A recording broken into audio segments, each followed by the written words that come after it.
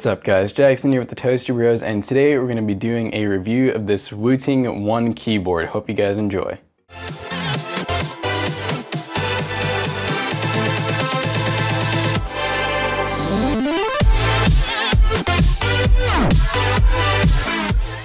So as you guys know, Matt and I have done plenty of keyboard reviews on this channel. So what makes this keyboard any different than the others?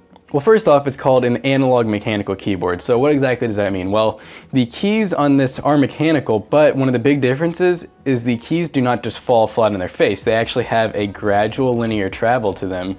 So this means in a game, let's take Rocket League for example, when you're wanting to move the car rather than just pressing it and basically going full speed, with this keyboard it's linear, so I can actually gradually press the key down almost as though I'm using a game controller pressing the thumbstick forwards, and it'll actually go from a slow speed to a fast pace. And what's cool is even though the keys are linear and like I said they have travel to them, it actually still does have mechanical switches that do feel and sound pretty good. Okay, so here's a few of the things that they include with the keyboard. This is a keycap puller, so this is actually pull individual keys out. We have two different sides here. And then they include 4 of each of these switches. So this is kind of cool. So we have an analog one and then we have a digital one here. And it's fairly easy to spot the difference. So it looks like this one right here is the analog one. And you can kind of tell just by looking at the fronts of them. This one's analog, this one's digital.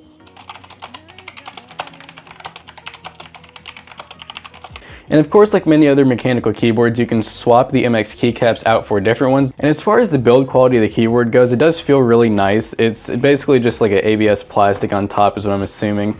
And then it's fairly small. It obviously does not have the number pad over here.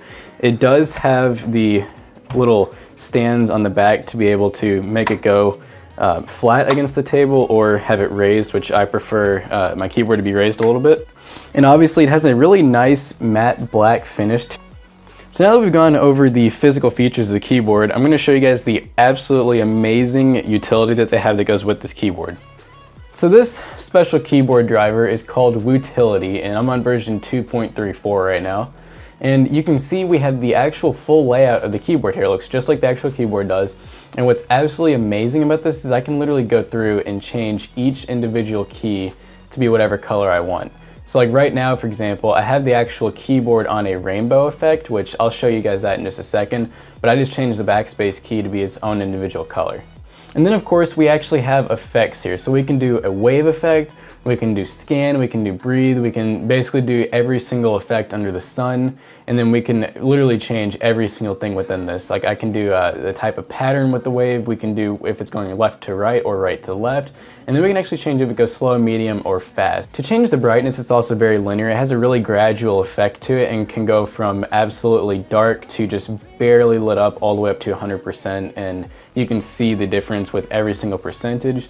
So what's cool is you can actually change the actuation point. So with analog, obviously from the very top of the keystroke, as you start pressing it down, that's where you get the gradual effect. But then obviously if you're doing something like typing or something like that, you can actually change the actuation point where the key activates to type something.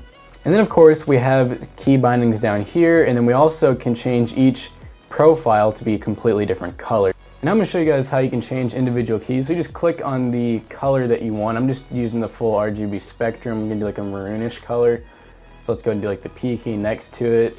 For example, like WASD keys, we could make all those the same color, which I accidentally did E to make that something else. So you can see it can be actually really useful if you want to have certain keys set up to where you can follow them easier. Like if you're playing a video game, you might want to have maybe all the other keys turned off or just one color, and you could change your WASD keys and then have a few bindings like off to the side. For example, when we play games like Fortnite, often we'll have the WASD keys to walk or run or whatever you want to do, go side to side. And then you'll have like CFR or ZXC, just whatever to have basically like building key bindings. So I'm going to have a link in the description down below where you can buy one of these, and also to the product page so you can read all about it. We hope you guys enjoyed this video. I really do enjoy this keyboard, and like I said, the color is absolutely amazing, and I just think all the features that it can do are just epic. This video, like, comment, and subscribe, and we'll see you guys later.